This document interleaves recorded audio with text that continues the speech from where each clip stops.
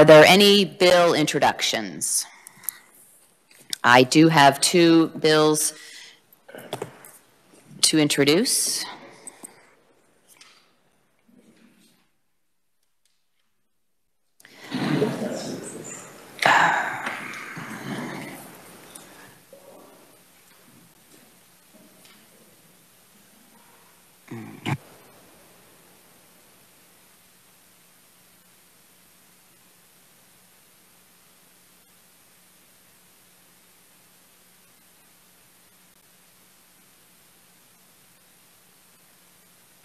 I'm pulling up the RS numbers. Apologize for the delay.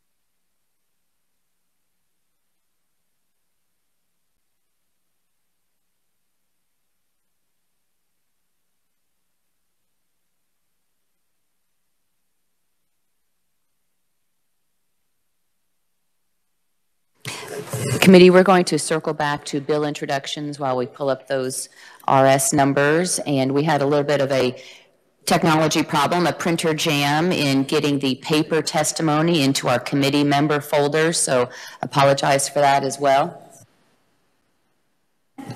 And with that, committee, then, we will open the hearing on House Bill 2231, which amends the definition of the crime of conducting a pyramid promotional scheme, providing for an exemption and defining key terms.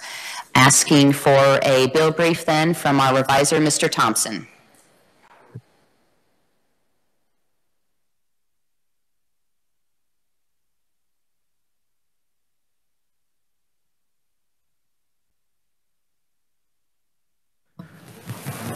All right. Thank you, Madam Chair. Good morning, committee. So we'll begin with House Bill 2231. Hopefully you'll have the bill brief for that. This is the bill that amends the definition of the crime of conducting a pyramid promotional scheme. That's current law, KSA 21-5328 that you see there in the bill. And that makes it a severity level 9 non-person felony to knowingly establish, operate, advertise, or promote any pyramid promotional scheme. That's a defined term in the current law, and the main purpose of this bill is to amend that definition and then add some other definitions.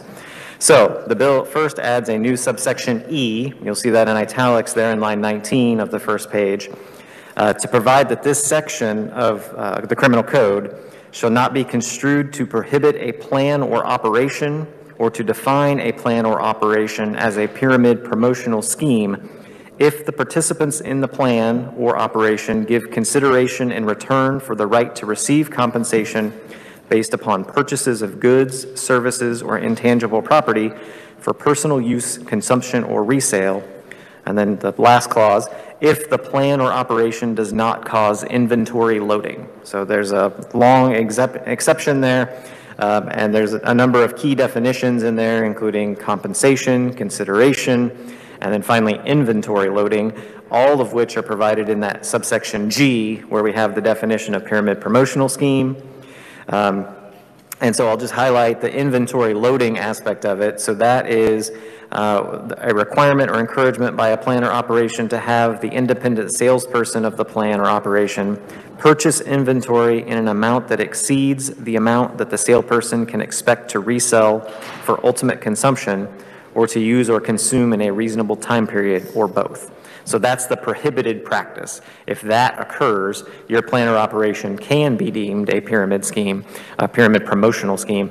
And if that does not occur, you're given an exception from the crime. That's really, I think, the peanut of the bill. And I'll hopefully see if you have any questions and then stand aside for the proponents to explain to you why they think this change is a good policy for you to consider. Thank you, Mr. Reviser. This is a carryover bill from the last session, and it did clearly pass out of the House. Do we have any questions for the Reviser?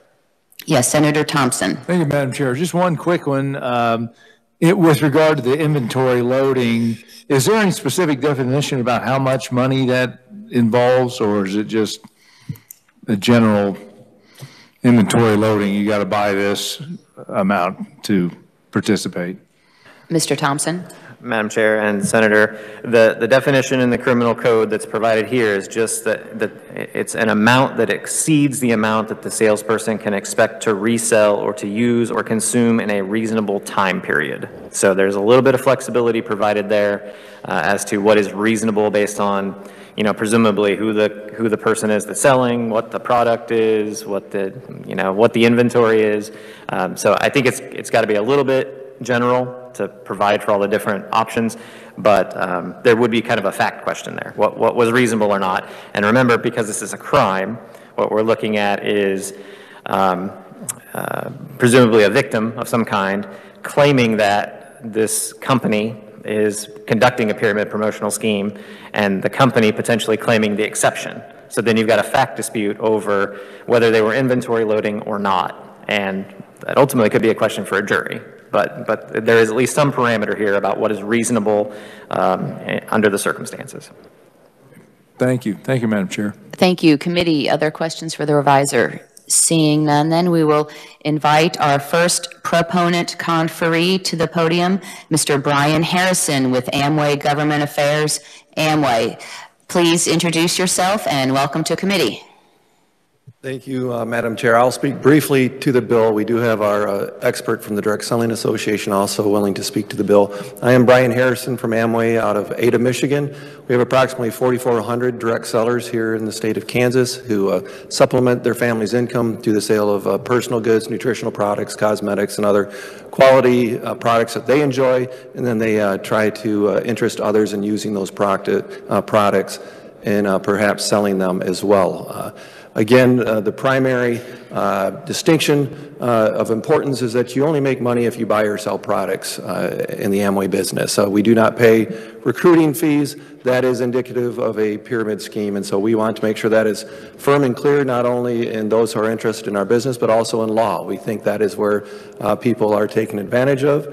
As far as the inventory loading provision, we also believe that's important. We've seen legitimate businesses come into what we think are unfair trade practices where they say, just buy $5,000 of our product up front, and then you can open up a little shop for yourself. We think that's more money than is reasonable. It's not so much on the money, Senator, you raised a good point, in the sense you could buy 3 water cleaner treatment systems at $1,000, which is highly different than buying 3,000 tubes of toothpaste. You know, it might be easier to sell 3 water treatment systems in a reasonable amount of time, but it's not reasonable to ask someone to buy that much of a consumer good. So I would draw that distinction. Again, we're supportive. We've been involved in this effort to strengthen state laws in states since the Council of State Government adopted this after passage of a very similar law in South Dakota. And we've been on the road just trying to update, strengthen, and give prosecutors the tools they need to stop these when they come to different states. So I would take any questions. Thank you. And committee will take questions after we hear all the conferees today. Oh, thank you. Sorry. Sure. Thank you, Mr. Harrison. Next, we will hear from Mr. John Webb, Senior Legal Counsel with Direct Selling Association. Please introduce yourself and welcome to committee. Thank you, Madam Chair and members of the committee. First, thanks for this opportunity to speak with you real quick. There are over 180,000 people in the state of Kansas that are involved in direct selling. Many of them sell for our companies. We're the National Trade Association, represents companies like Avon and Mary Kay, the Pampered Chef, folks like that. And one of the things that we've been working on really for over 30 years is making sure that there's clear laws on the books to distinguish between illegal pyramid schemes and legitimate companies that are selling real products to real people.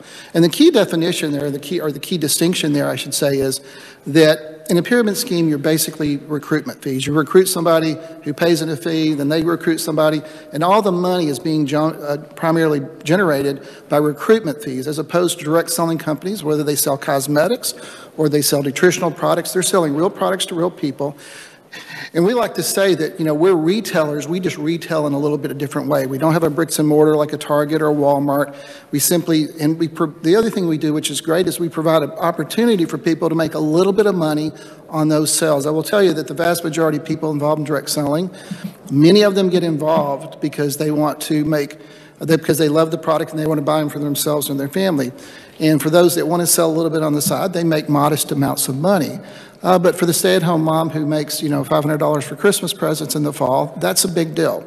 So we want to preserve that opportunity. And one of the ways we do that, and like I said, we've been working on this for over 30 years, is going around the states and making sure there's a clear line of delineation between what is legitimate and what is problematic and should be called illegal. And going back a little bit to the history, and I'll try to be as brief as possible, before this 2003 bill in South Dakota, there were about 10 other states that have a previous iteration of this model, including Texas and Oklahoma and Louisiana. But in 2003, we worked with the Attorney General in South Dakota and the legislature there on a bill which we think is a good definition and has some good delineations between the good actors and the bad actors. Subsequent to that, in 2004, as Brian suggested, this Council of State Governments, which is a bipartisan good government organization, adopted as a model, and subsequent to that, 16 other states have adopted that, and most recently, Alabama in 2021, Pennsylvania in 2020, and Arkansas in 2019. And one of the things that we're very pleased with is that once these laws are on the books, they have been used as theories of prosecutions in many cases, so it is something you can prosecute under, which is what we want. We want to put the bad actors out of the arena, because that actually makes it bad for everybody, because you do have people out there saying, we're just like Avon, we're just like Mary Kay, we're just like Pampered Chef, but the reality is they are a pyramid scheme. Most recently in Washington State, a company, Lulu Rowe, was prosecuted under this statute. And the big problem, at least the way I looked at it, was they had a $5,000 buy-in to the point of reasonableness. I think that was clearly an unreasonable amount of inventory to require someone to take on. And I can tell you right now, for most of our companies now, there is no inventory. Most companies do direct ship now, but for those companies that do, we want to make sure that they're not foisting upon their distributors an unreasonable amount of inventory that they can't sell or use. And that's what this really encourages.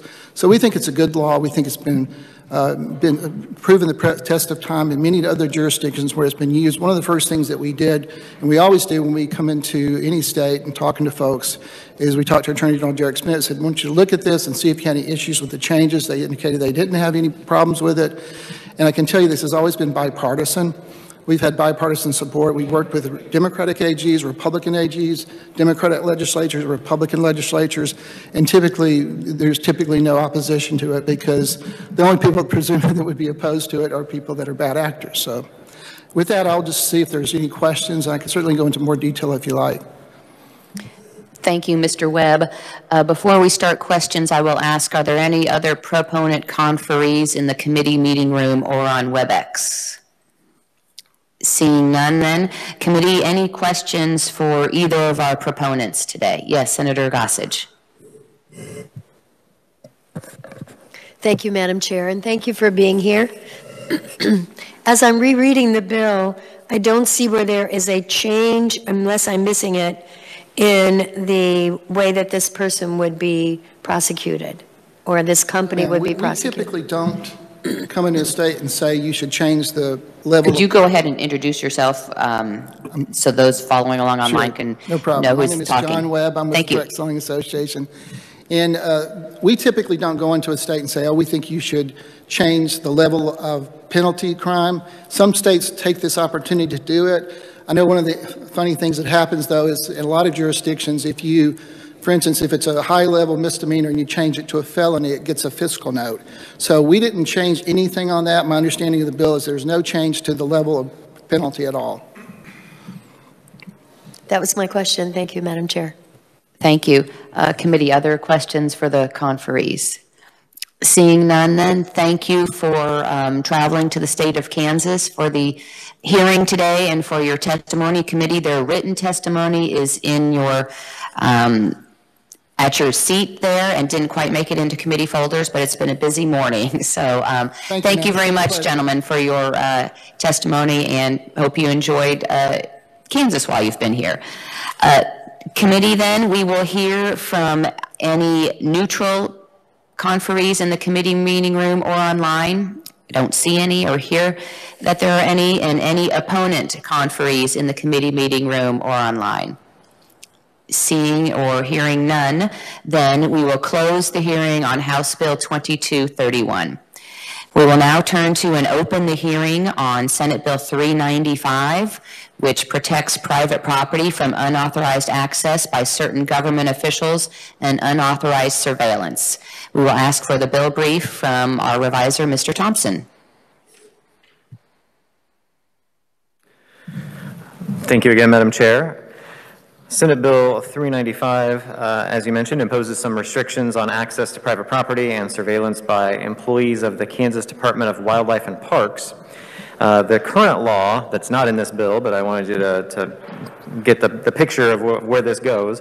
The current law in KSA 32-808 requires the Secretary of Wildlife and Parks to employ conservation officers and other employees to exercise law enforcement authority. So those are the officers we're talking about when we're talking about the officers that enforce the laws under 32-808 in the bill. The bill enacts this new section that prohibits those employees from conducting surveillance on private property unless authorized pursuant to a warrant under KSA 22-2502, that of course is the search warrant statute that's in our Code of Criminal Procedure, or authorized under the Constitution of the United States, or authorized under one of the following exceptions to the search warrant requirement.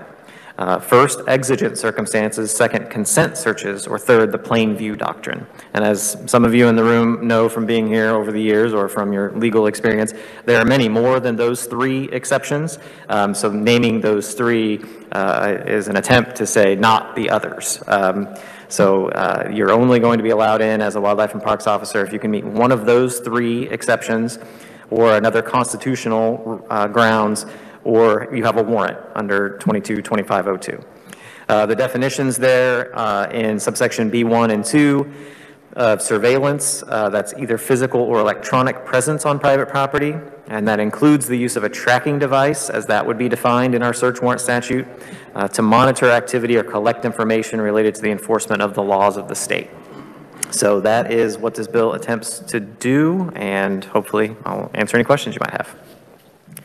Thank you. Committee, any questions for the reviser? Senator Haley. Madam Chair, Mr. Thompson, why is this a distinction for surveillance and warrants for other property that's not already in place for other private property already? Our existing laws for the need for a warrant for other property beyond wildlife and parks. Mr. Thompson. Thank you, Madam Chair and Senator. I see from the testimony that the conferees are going to get into this a little bit more.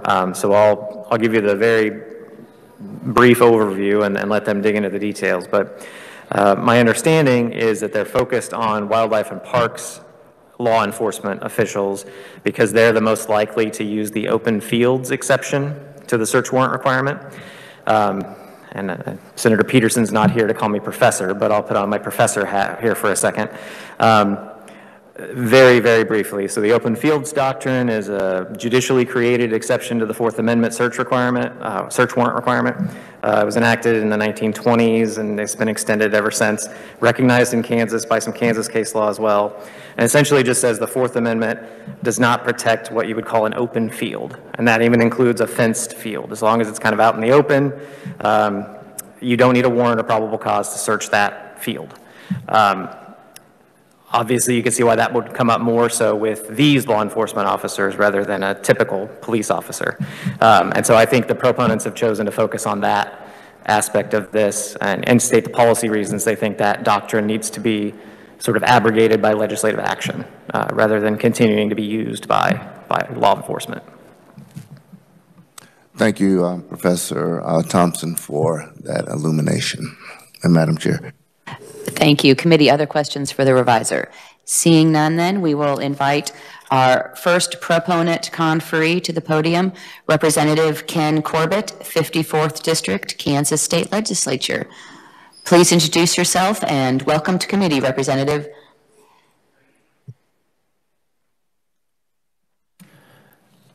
First of all, thank you, Chairwoman and the committee. To start out a little bit, remember Kansas is about 97% privately owned. So this is pretty simple. The Fourth Amendment, the right of the people to secure their persons, houses, papers, effects against unreasonable searches and seizures shall not be violated. There's no comma that says anybody else can get by on this. And the simple thing is this: if a county sheriff, chief of police, the FBI all observe the Fourth Amendment, I urge this committee to extend and pass this bill so that their constituents can enjoy the safety and the security of this bill. And I'll stand for questions. Thank you, Representative. Committee, because we have Representative Corbett here and he might have other committees to attend to while we are conducting our hearing today, I will ask for any questions of the representative that we go ahead and ask those now. Yes, Senator Gossage. Thank you, Madam Chair, and thank you, Representative, for being here. As was brought up earlier, the open field, I think it's called, does this eliminate that? Does this strike that? Representative? That is what this bill kind of introduces and tries to fix a little bit. There's, some people think that wildlife and parks only goes into open fields. That's a misnomer. They can without a search warrant, go into your house or your barn or anything you have.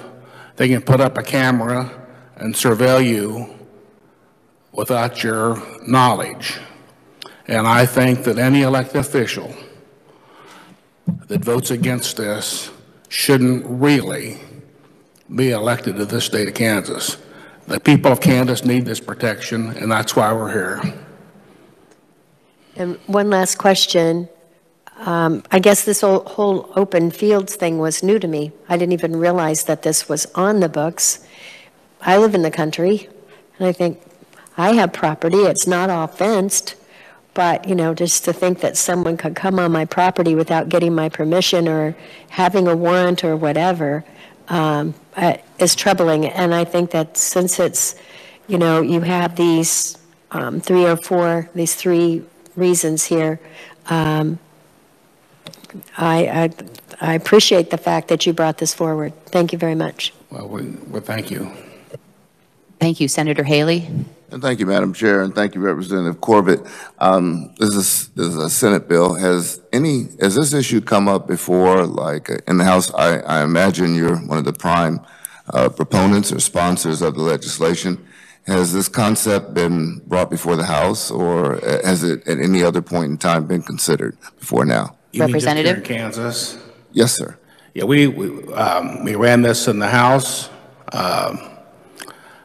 As a lot of times, what happens to a bill, people get up and they distract your eyes off of the target, and it got, after about an hour and a half, you kind of forgot what you were there for. So I thought this was important enough to try to give them one more look at it, and if anybody on this committee can tell me what this could possibly hurt a resident of Kansas, I'd like to know what it would be. Well, thank you, Representative Corbett, Madam Chair.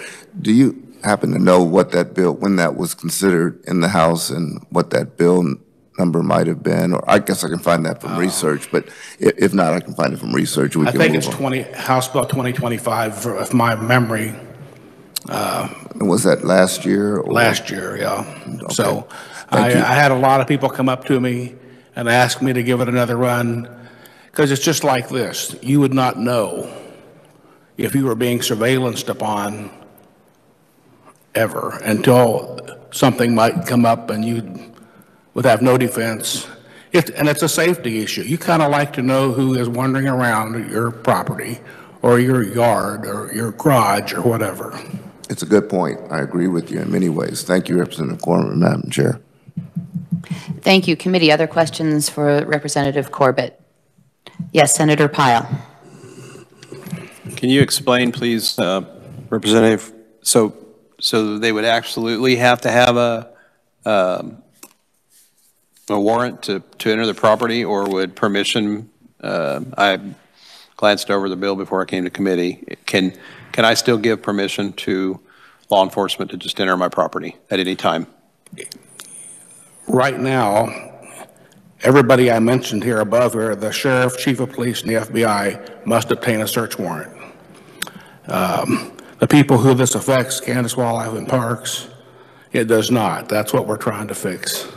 So if I've got an intruder on the backside of my farm, and I call game warden and say, you have permission to go back and find them, do they have permission, or do they have to obtain a warrant? Yeah, it's just like anything. I mean, it should be like any otherbody else. If you see somebody drowning, you can help. If you see somebody doing a crime, you can do your job. That doesn't restrict just doing your normal duties as whatever you are. Thank you. Thank you. Committee, other questions for the representative? Seeing none then. Thank you, Representative, for coming to committee. You're welcome to stay for the duration of testimony in case other questions come up for you, but I understand you might have other legislative business to attend to. I need to run to the floor and I'll be back. Yes, thank you, Representative. Appreciate that. Yes, the House does go on the floor at 11 o'clock. So thank you, Representative, for appearing today.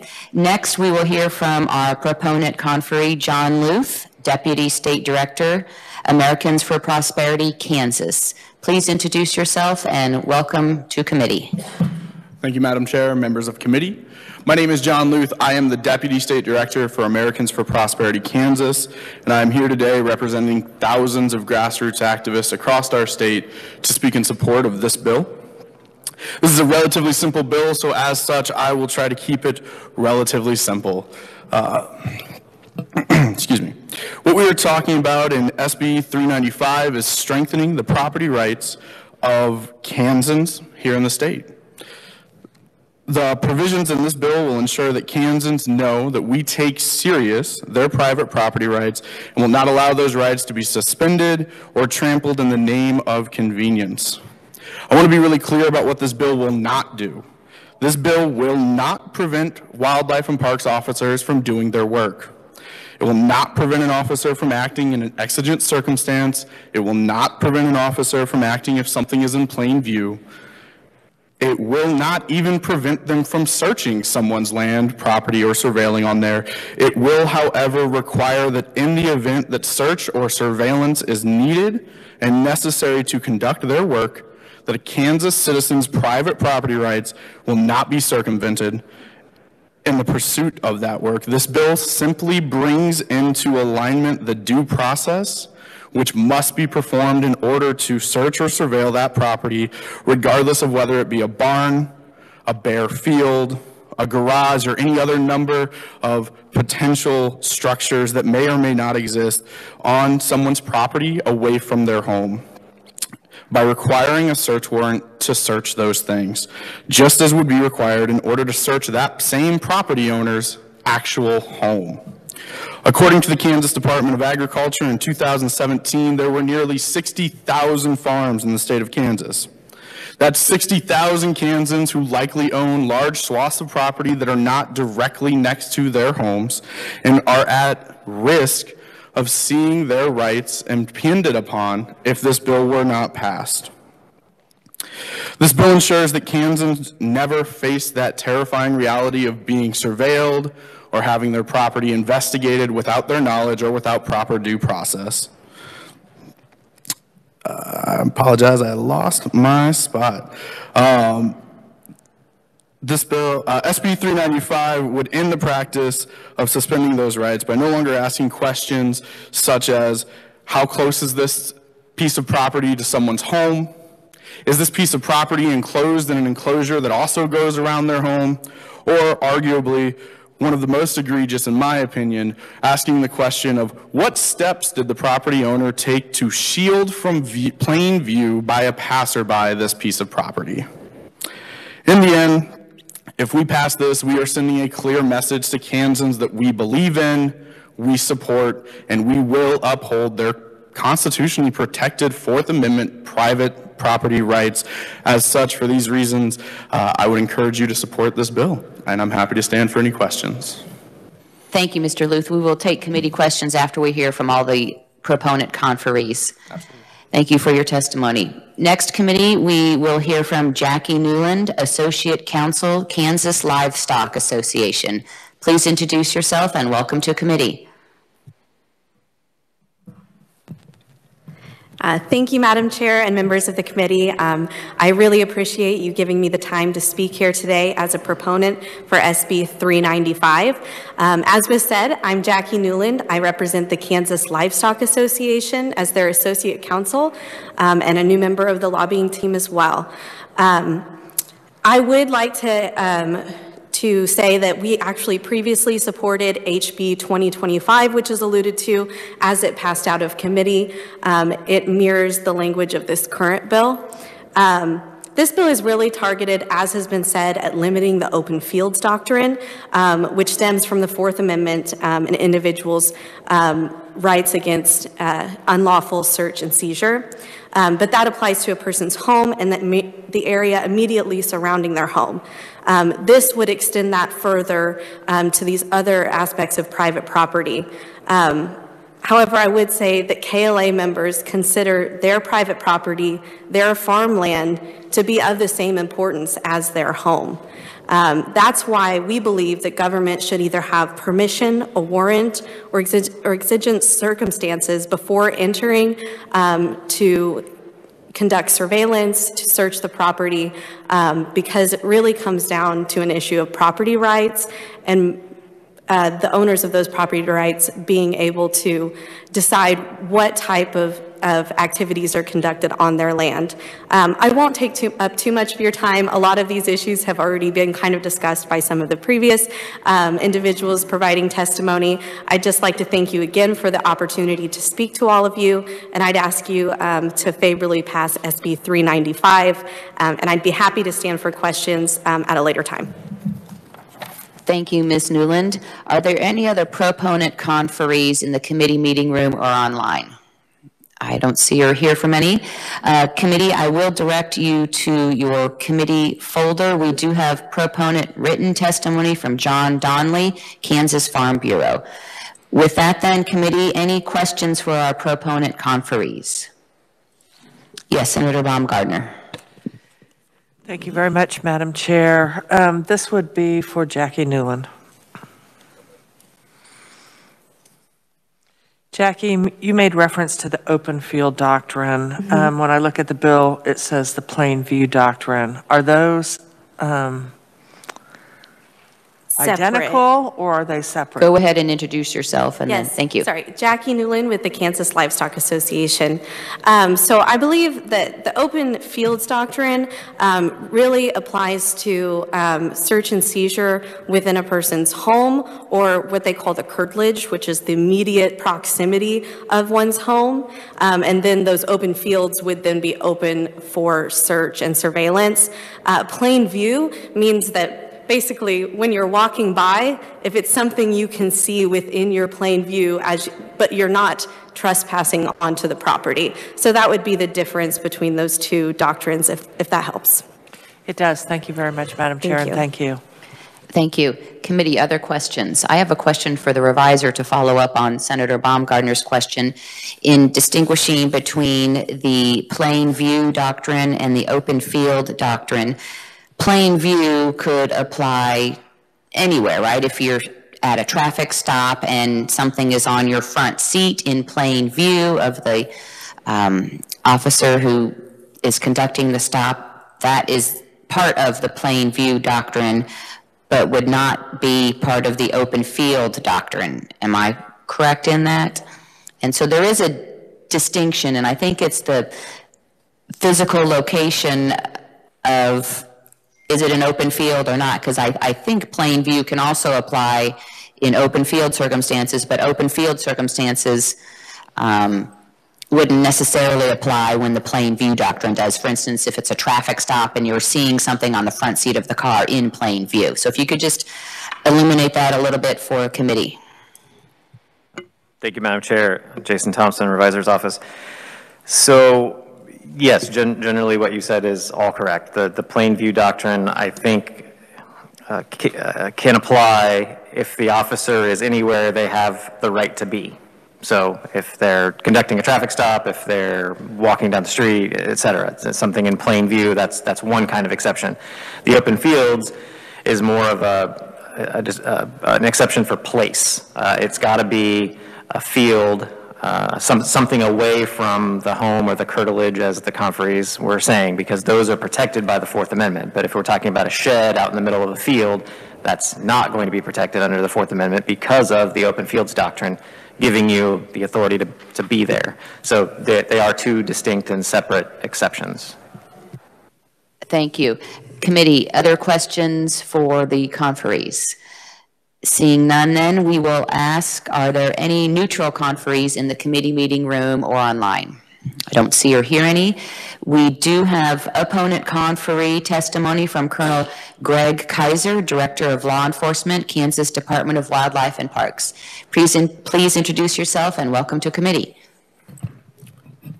Thank you, Madam Chair, and members of the committee. I'm Greg Kaiser. I'm the Colonel for the Law Enforcement Division of Wildlife and Parks. I'm here today to represent the men and women who are sworn officers within not only my division, the Law Enforcement Division, but also Public Lands and Parks, the Park Rangers. The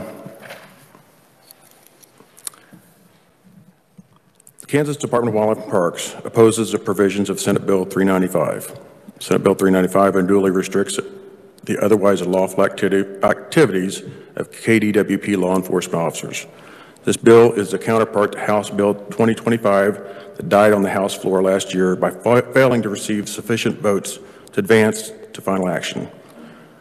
This is an anti-law enforcement bill, and KDWP once again stands in opposition to this legislation and requests this committee follow the House's actions and defeat Senate Bill 395. Senate Bill 395 essentially proposes to prohibit KDWP law enforcement officers from surveilling private property. Surveilling is defined as being present on private property, either physically or electronically. Several exceptions to KDWP officers being prohibited from private property are mentioned in subsection A, such as when the law enforcement activity is pursuant to a warrant, the United States Constitution, or one of three delineated exceptions to the warrant requirement. Those exceptions include exigent circumstances, consent searches, or the plain view doctrine. KDWP opposes this bill for a variety of reasons. First of all, it creates a disadvantage for law enforcement officers to fulfill their duty and creates a safe harbor for criminals. Our counterparts in law enforcement across the state, our county sheriffs, KBI, Highway Patrol, and all other state agencies, state law enforcement agencies, would have jurisdiction to enforce conservation laws, but KDWP officers who specialize in conservation law and KDWP regulations would lack that jurisdiction. This creates a significant disparity between officers with jurisdiction to enforce KDWP regulations and adds confusion when courts try to interpret Senate Bill 395. This in turn greatly complicates the criminal prosecution process. It jeopardizes officer safety from other agencies. Many times in more rural areas, we are a lot of times the first law enforcement officers on scene, and many times we're the only backup a county officer has. And would create big problems for us, especially on private property.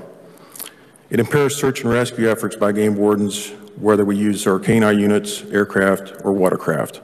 All of our officers would be prohibited from looking for lost or kidnapped individuals or drowning victims on private property, which includes non-navigable waterways, regardless of whether the search and rescue effort was potentially connected to criminal activity. And I have two examples of events where we've been called in the past. In Wabunsee County, we had a canine officer that was called to locate a young boy who ran away from his grandmother. at the rest stop on I-70 in Wabunsee County. The boy was suffering from a disorder where he's obsessed with water. It's called Angelman syndrome. The canine officer and his canine tracked the boy across I-70 and he was located nude in a creek under a log on private property. This was in March, and the boy was hypothermic.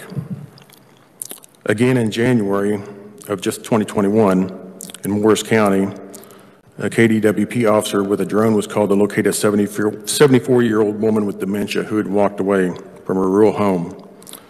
The game warden deployed a drone and searched for the woman, who was found before dark, but she had laid down between two rows of big round hay bales to stay warm after she'd grown tired. More than likely, she would not have survived the night. This bill directly conflicts with the thoroughly tested open field doctrine. I believe there's some confusion about the legal theory of the plain view doctrine, which appears in the bill, and the open field doctrine. These are two totally different warrant exceptions. Plain view typically allows an officer to use evidence they observe within a home, car, or building when they are at a location they are authorized to be in while investigating criminal activity. The open field doctrine states that criminals do not have the legitimate privacy interest in an open field, empty lot, or other open areas except next to a home against law enforcement surveilling or being present in such areas. I will address previous testimony by Representative Corbett. The game wardens attend KLATC, the Kansas Law Enforcement Training Center in Hutchinson, and we are trained exactly the same as sheriff's deputies, police officers, everybody else that attends that academy. We do not have the right to go in a residence without a warrant. We are just like the regular police. There's no exceptions. There's a lot of wives' tales out there. I spent 30 years with Highway Patrol here in Kansas, and I found it shocking that I had people come up to me and say, well, you have more authority now than you had as a state trooper. And it's like, how's that? Well, you can just go in anybody's home whenever you want. No, I can't. That's all false. We have to have a warrant just like anybody else. Surveilling suspicious activities on public property where the officer is physically located or on adjacent property would be prohibited. This could impair investigations into possible marijuana grows, meth labs, unlawful timber harvesting, etc. We'd no longer be able to conduct night surveillance flights or surveillance for spotlighting individuals potentially shooting at big game on private property. I spent many years with KHB aircraft on those type of flights, and those would be off the boards if we enacted this bill. It impairs KDWP officers' ability to protect private property from trespass or criminal activity.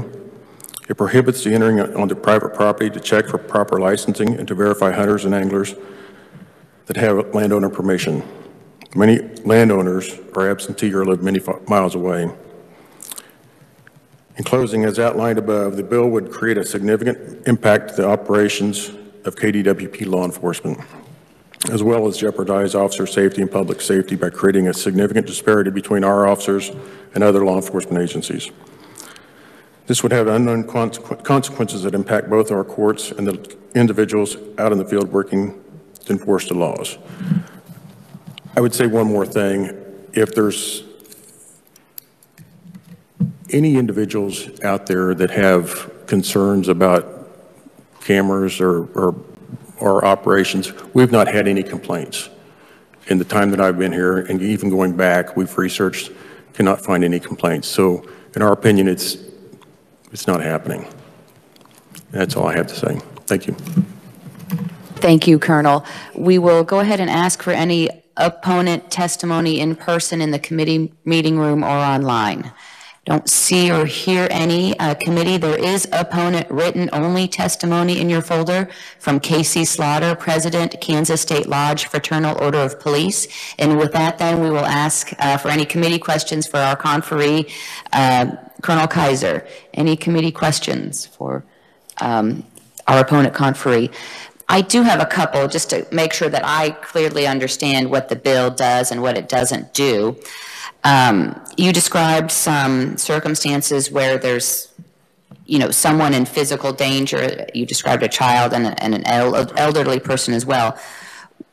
And maybe this is a question for the advisor. Would that fall within the exigent circumstances exception where Wildlife and Parks would not need a warrant to enter the property to do the search and rescue operation? Well, we believe it would impact us where we would be unable to go onto those properties. Okay. Mr. Revisor, if you could explain for the committee exigent circumstances and the exception when law enforcement and Wildlife and Parks would not need a warrant under exigent circumstances to enter the private property?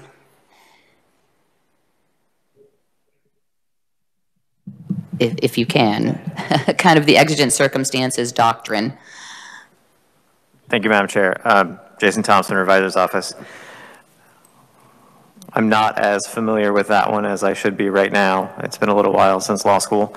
But generally speaking, the key thing that I can't speak to right now is, for example, with plain view, you have to have a right to be there, right? You can't just be, you can't go into a home without probable cause or without authority to be there and see something in plain view and then validly seize that, right? You have to have the right to be there first for the doctrine to kick in. And with exigent circumstances, I believe there's a similar probable cause or a right to be there or something to that effect, right? You're searching for criminal activity, you've got probable cause to believe that something is happening that requires you to go there in an emergency situation. And I don't want to go too far into what the conferee's experience, right? Because whether that's criminal conduct is not clear, right? If you're searching for a victim or a lost person, I don't know how exigent circumstances would apply or not specifically. And maybe, I mean, not to be too academic about it, but the practical application of it is maybe more important. What the conferee says their officers would do under those circumstances and whether they feel like they have a valid reason to go there or not, I would hope they could articulate some basis for doing that without a warrant. I think there might be some provided here in the bill, but I don't want to go out and say that they're wrong or that I have the answer that they don't have. I hope that makes sense. I'm trying to not be an advocate one way or another here. Thank you, Mr. Thompson. Appreciate that. Committee, I want to direct the committee's attention to a U.S. Supreme Court case that might help provide some further clarification of exigent circumstances where the Wildlife and Parks officer would not need a warrant to go ahead and enter the private property. It's Missouri versus McNeely. It's a 2013 U.S. Supreme Court case where the Supreme Court clarified a variety of circumstances may give rise to an exigency sufficient to justify a warrantless search, including law enforcement's need to provide emergency assistance to an occupant of a home, and then there's an ellipsis, so there's some deleted from this quote, engage in hot pursuit of a fleeing suspect, or to enter a burning building to put out a fire and investigate its cause. So in the kind of search and rescue situation, if we're looking at Missouri versus McNeely, that could possibly be the kind of exigent circumstances that give rise to an exigency that would sufficiently justify a warrantless search. So my understanding of the doctrine is in those kind of search and rescue instances, a warrant would not be required for Department of Wildlife and Parks to enter the property to conduct the rescue operation. I had a couple of other questions. You made a statement, sir, that the bill would prohibit Wildlife and Parks from enforcing conservation laws, and I don't understand why that would be, because the conservation laws could still be enforced. It would just require a warrant in these, if the bill were to be enacted. Well, Madam Chair, Colonel Kaiser with Wildlife Parks, if we were to be on patrol and see someone out in the field killing a deer or anything like that, hunting, We don't know who the owner is. A lot of times they're absentee owners. The question is, would we be allowed to go on that property to do license checks? Even if we just seen them out there hunting. We have a law in place for the purple paint, and that allows us to go on property by landowner's permission. But many of those landowners, if they give permission to somebody we don't know, I mean, can we really go on their property and check them anymore on that on the open fields? So it really comes into question of what we're going to be allowed to do on going on the private property to check people and their licenses. Thank you. I've seen the purple paint on property that's used to hunt, and that's indicating permission for wildlife and parks to enter to search licenses, right? Yes, ma'am. Okay, great. And so that would still exist if this bill were to be enacted, because one of the exceptions to having to have a warrant is consent searches. And with the purple paint, the private property owner has indicated consent for those types of searches, if I'm understanding the purple paint demarcation correctly. I believe at this point we just need a reasonable suspicion to go on the property. You got to have probable cause to get a warrant. Right. That's more than reasonable suspicion. Correct. Thank you. Committee, other questions? Yes, Senator Gossage, and then Senator Wilborn. Thank you, Madam Chair. So the way the statement in the bill says the plain view doctrine, you would not need to have a warrant. So if you saw someone killing a deer or whatever, wouldn't that be plain view doctrine and you could still go on the property without a warrant? Go ahead, Colonel. In theory, yes. However, we just have a lot of issues with this bill and what we're going to be allowed to do at the end of the day. Thank you, Madam Chair. Thank you. Senator Wilborn. Thank you, Madam Chair, and Colonel, thank you for being here. Thank you for your past service and what the Wildlife and Parks does. I appreciate that as an avid hunter and outdoorsman. My question is very simple. How can we square the rights of the Fourth Amendment balanced against some inconveniences that I see that we could probably overcome? Can you clarify that, sir, your question? Well, how do you square the fact that there are rights under the Fourth Amendment with what you propose would be some inconveniences to conduct your searches? Right now, we're no different than any other agency.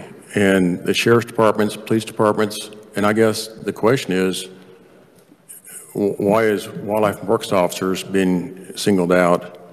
And as a sheriff's deputy or as a state trooper, I can enforce any fish and game law and go on those properties, but we're being limited under this bill what our officers can or cannot do.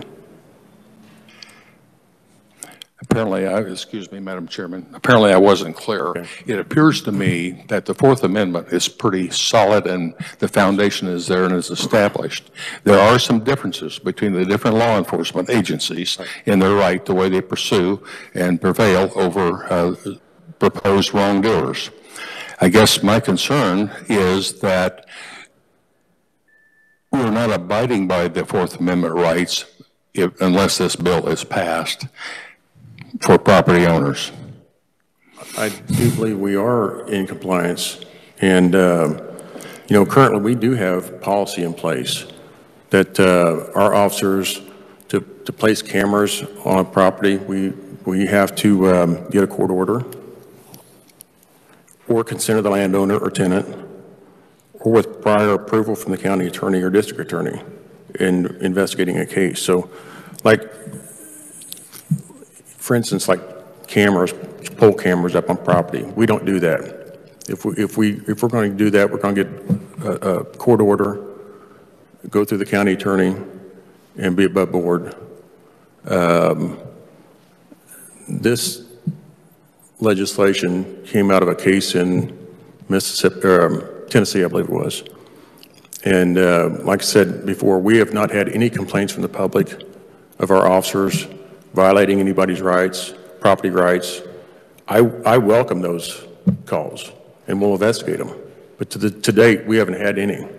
So to my knowledge, we don't have a problem. Thank you, Madam Chair. or excuse me, I'm sorry, Senator Pyle. Boy, I don't know anybody that's confused me with Senator Thompson, but that's okay. I can be a weatherman for a day. Anyway, thank you, Madam Chair. Could you explain the difference? We brought up purple paint. Can you explain the difference between purple paint and no trespassing signs? Go ahead, Colonel. The purple paint, the officers, I don't have to have the landowner.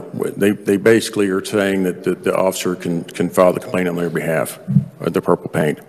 The no trespassing, the landowner would have to be the complainant in the case. So there is a clear difference and it's distinguishable, and law enforcement understands that?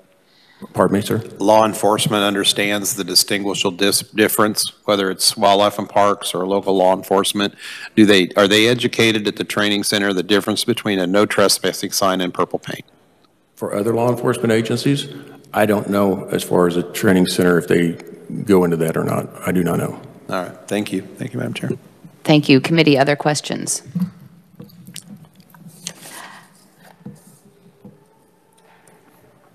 I have one other question. You had talked about surveillance with a camera that might be impacted if the bill were to be enacted. Couldn't the surveillance with a camera still be conducted, but it would require a search warrant if Senate Bill 395 were enacted? You could still do the surveillance with the camera. It would just require a search warrant unless we have exigent circumstances, consent, or plain view doctrine. You're correct there. The question is, even can we sit on a private road and surveil property?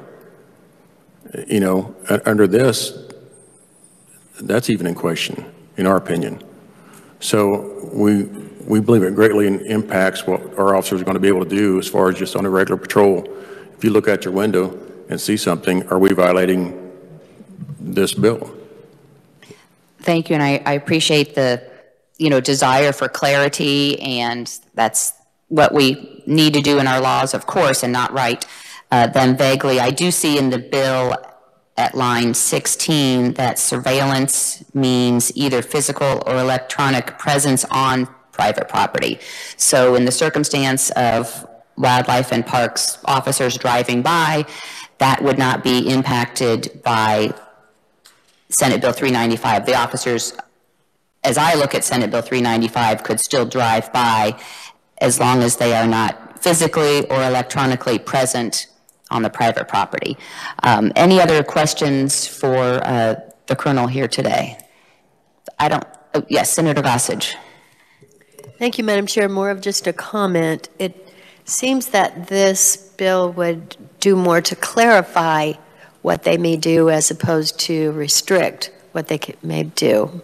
And I'm not sure if I phrased that in the form of a question, but by clarifying, you need a search warrant for this, but in these circumstances, you would not need a search warrant. You could still do all of the things that you're talking about, and I agree with Senator Vice Chair who said, we appreciate everything you do. I appreciate it.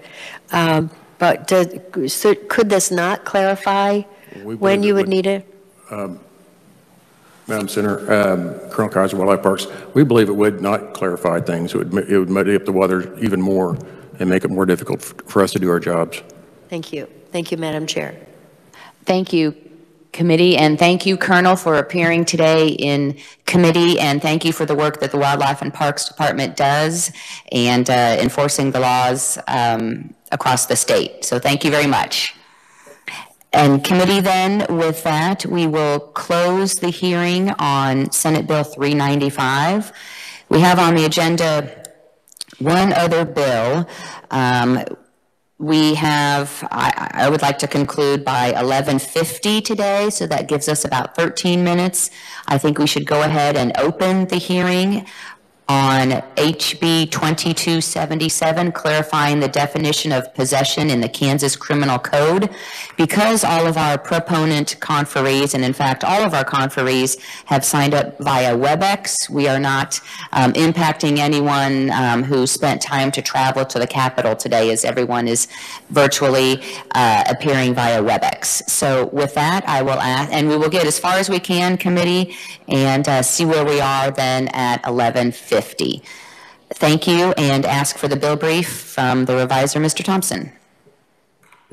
Thank you, Madam Chair. Committee, House Bill 2277 deals with the definition of possession in the criminal code. I forgot to note on the last House bill that this is a carryover bill, and so I'll do that here. It passed out of the House Committee on Corrections and Juvenile Justice last session. In the Committee of the Whole, it was amended on motion of Representative Probst, and we'll talk about that in a moment. And then ultimately the bill passed out as amended, 116 yes to 8 no. So there's your background on the bill and how it came to you. I will note there would be some technical amendments to the dates and such if you do choose to move this forward, so that's out there as well. I'll try to keep this very short. The current law there in KSA 21-5111, that's the definition section for our entire criminal code. Possession is defined as having joint or exclusive control over an item with knowledge of or intent to have such control. And I underlined that language. That's the language that's stricken in the bill. You'll see that it provides two culpability terms, knowledge or intent. And as the prosecutors will explain to you in their testimony, that creates a difficult burden. You usually have to prove the higher of the two, right? So this would clarify that or change that to be clear that this possession is knowingly having joint or exclusive control over an item. So you have one culpability term, that is knowingly, and that would be the definition used throughout the code. The House Committee on Judiciary, we realized that there was also a definition of possession in KSA 21-5701, which is part of the criminal code relating to controlled substances. We're not sure why there were two definitions. They were identical. They should be identical. They're both part of the criminal code. So we were recommending they remove that, and that's what the House Committee did. Once that section was in the bill on the floor, again, Representative Probst made an amendment to change the definition of drug paraphernalia that appears in that statute, and that's the change you find in subsection F4 of that statute. It's a very small change. You almost miss it if you're reading through because of the font. It's on page 6 in line 25 through 27. That's the definition piece that is amended. Paraphernalia means all sorts of things, and then there's a list of examples. F4, the example is testing equipment used or intended for use in identifying or in analyzing the strength, effectiveness, or purity of controlled substances. And then an amendment excluding fentanyl testing strips. So there's the small amendment that is added there, which I think you've got some testimony on about whether those are included as paraphernalia now, whether they should be considered paraphernalia, and the policy choice that's being made there. So I'll just point it out to you and then let the conferees explain to you why that's a good idea or not a good idea. So those are the two main changes, the definition of possession and then the floor amendment that changed the definition of drug paraphernalia related to fentanyl testing strips. Committee, questions for the reviser? So the knowing standard is higher than the, that's the higher standard of the two, correct? Madam Chair, so there are three standards or three mens rea for yes. culpability in the criminal culpability. Thank you. Yeah. That is the word I was trying to think of. It was on the tip of my tongue. There are three culpability terms in the criminal code: recklessly, knowingly, intentionally. Right. So, and it's in that order. So, knowingly is the middle one. Right. Recklessly is the lowest. Knowingly is the middle. Intent or specific intent is the highest. And you'll see the current definition has a mix of that knowledge or that intent. And I think that's what the prosecutors are going to say is causing the issue of having to prove that higher burden rather than just having knowingly there, which is what knowledge would imply should have been the standard, is what they're asking you to do, to just get that intent part out of there, make it clear that it's knowingly. We've got one standard, well-defined, and that's what they want to prove going forward. So that's the policy choice you're being asked to make. Thank you. And one other question, this might be for research. Do we have any legislative intent that tells us on page 6 at lines 25 through 27, that's subsection F4, testing equipment used or intended for use in identifying or in analyzing the strength, effectiveness, or purity of controlled substances. Was the testing equipment meant to be used by law enforcement, or was the testing equipment intended to be possessed or used by the consumer of the drugs? Or, excuse me, of the controlled substances? Do we have any legislative intent on that?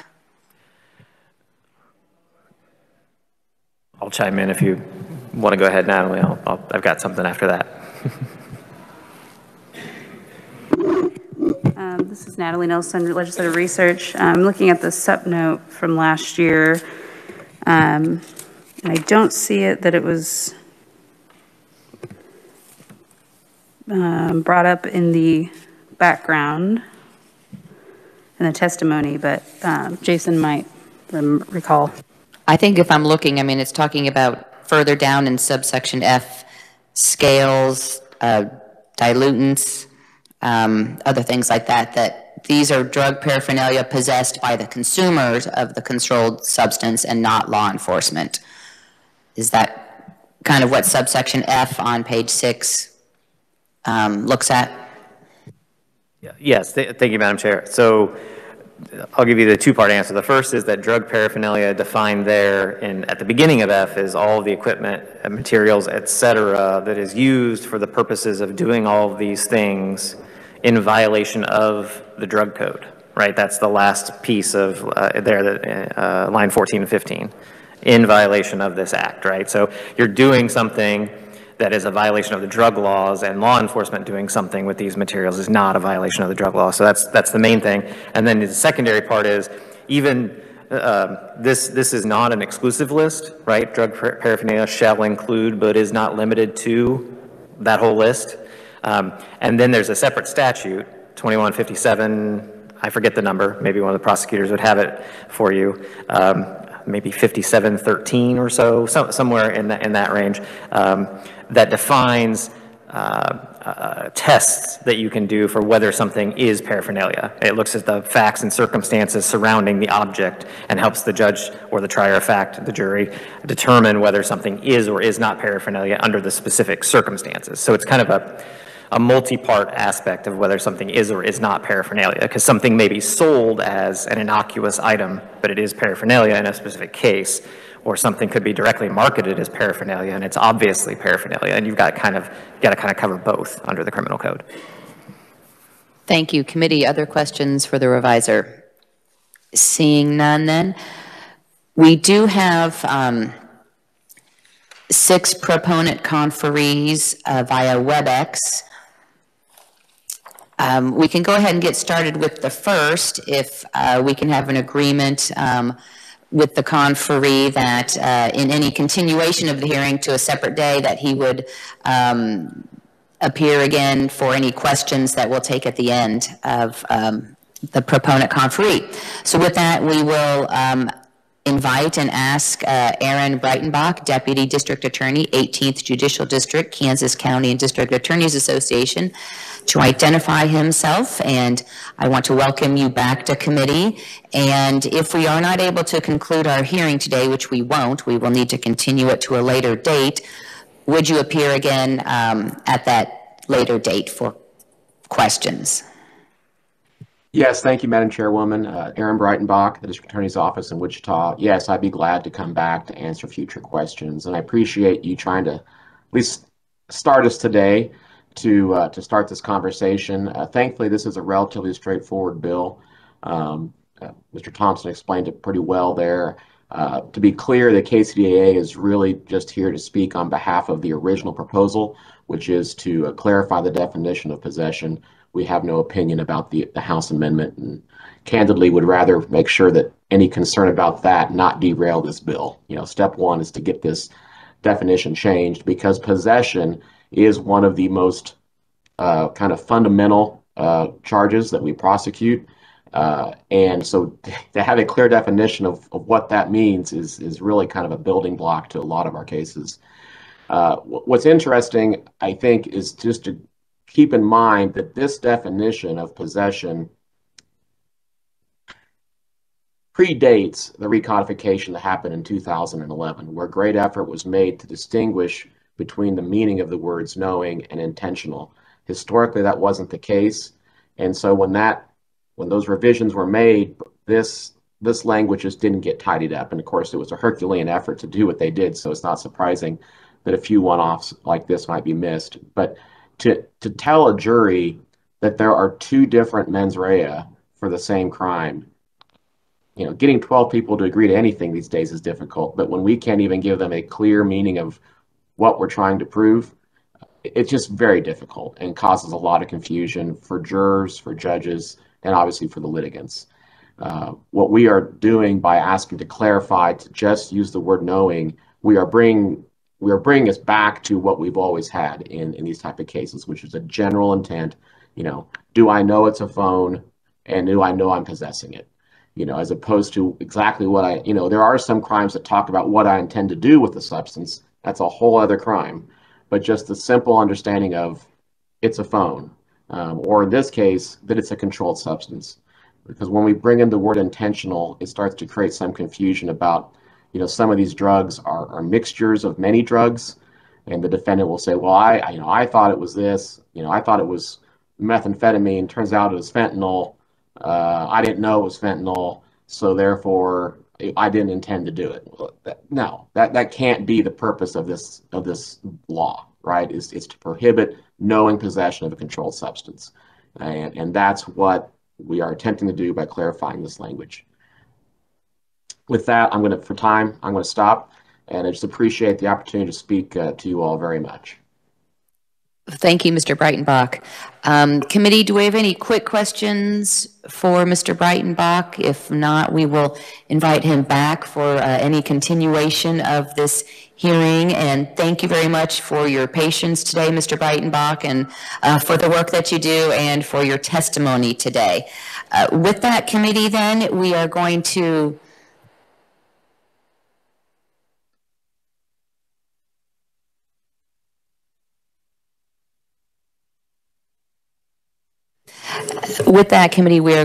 suspend and hold open the hearing on House Bill 2277 to be continued at a later date.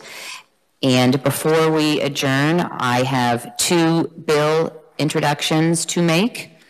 One is 22 RS 2882. It concerns elections, relating to election audits, concerning election procedures, and amending KSA 253009 and repealing the existing section. And it is deemed introduced. The other bill is 22 RS 2745. It is an act concerning elections, relating to voter registration and requiring a county election officer to send a confirmation notice if there is no election-related activity for any 4-year calendar period. And that will be deemed introduced as well. Committee, thank you for your attention today and for your work, and for those in the committee meeting room, thank you as well, and those following along online. With that, committee, we are adjourned.